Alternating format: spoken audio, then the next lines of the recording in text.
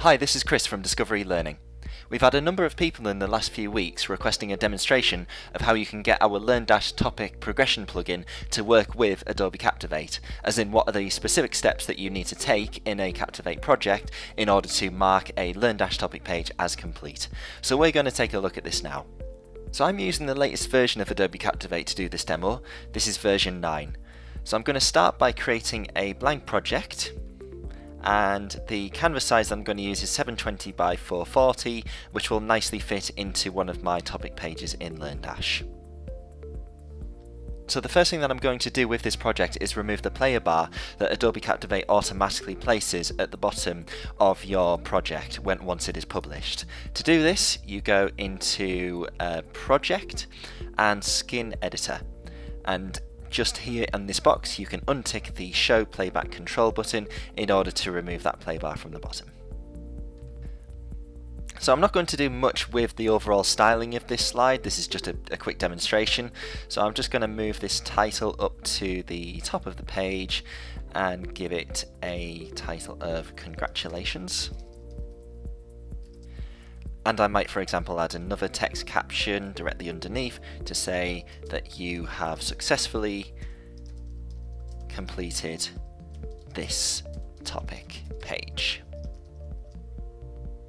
So with regards to what's going on in the timeline of this project, you can see when clicking on the timing tab in the right hand side of the window. If you don't have this window, by the way, you just need to click this properties button in the top right hand corner of the interface. Clicking the timings tab, you can see the slide duration of the project here. If you come down to the bottom of the screen and click this timeline area here, you can see everything that's going on within the project. So now I'm going to add a button to this slide, which we will use to trigger the Mark Complete process on the topic page. To do this, I just come to Interactions, click on Button, and that will add a new button to our window. So I'm just going to resize this button a bit, bring it back to the middle, and I'll give it a caption.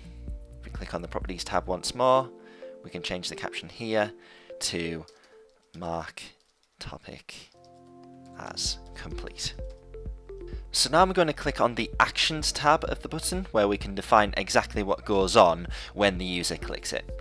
So what we need to do is, under this On Success drop down box, this is where we need to select Execute JavaScript. At this point you'll now get a script window button in order to write your JavaScript command, and this is exactly the same command as what you will find in our other video and also on our website. It is parent.submit with a small s, a capital L for learn, a capital D for dash, a capital T for topic, and a capital C for complete. Then open and close parentheses and a semicolon to finish. Click the OK button. If you click this drop down button next to the script window button, you will see that you've got a number of different options for where exactly on the window that particular JavaScript command executes. We need it to execute on current because we've already included the parent dot at the start of the command. I have tried experimenting with using the parent selection here, but I found that sometimes it doesn't work in Internet Explorer. What I'm going to do is untick the continue playing the project because we don't need it to continue at that point, and I'm going to make sure that the infinite attempts tick box is also ticked. Just because this provides additional options for what can happen with the button if it has been clicked more than once. But if we click infinite attempts, it just means that only this script will execute for the button. Everything else I can leave as it is. And now I'm going to come back up to the top where we had timing, except this time it's going to show the timing for the button as opposed to the timing for the overall project. And you'll see here that it's only being displayed for a specific time, so what I'll do is I'll click this and choose Rest of Slide. And if I get rid of this pause after box as well, it'll just mean that the button will appear at 0 seconds and will be visible for the entire duration of the project. So now we're ready to publish. So all we need to do is come up to the top of the window, click on this Publish button and choose Publish to Computer. I'll publish to a folder I'll force republish on all slides, which will just mean that if I make any changes in the future, it will just overwrite everything in order to have a fresh copy of the project. And I'll choose Flash Player 10, which is the most recent version of Flash. So now I'm ready to upload my project to my web server in order to link to it as an iframe from within LearnDash.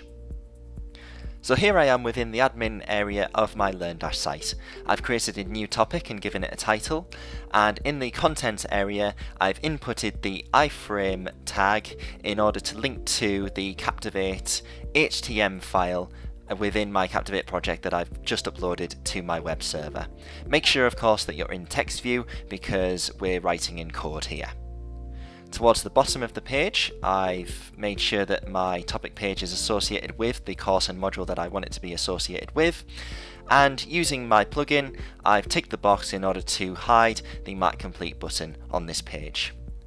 If I now click Update, that will save all the changes on this topic page, and will now log in another browser as a learner in order to see this in action. So here I am in my LearnDash site logged in as a learner. I'm going to now access my course in which I have my storyline and Captivate content. So when we come into the first topic in this course, you'll see that on this page I've got the Mark Complete button here as normal. Same thing for the next page, which just provides some of the information that I've given you in this video. So on this page we'll see the storyline file which I produced in the previous video, and you will see that the Mark Complete button is not visible on this page. So we'll interact with this piece of content built in storyline, and this will automatically mark this topic page as complete.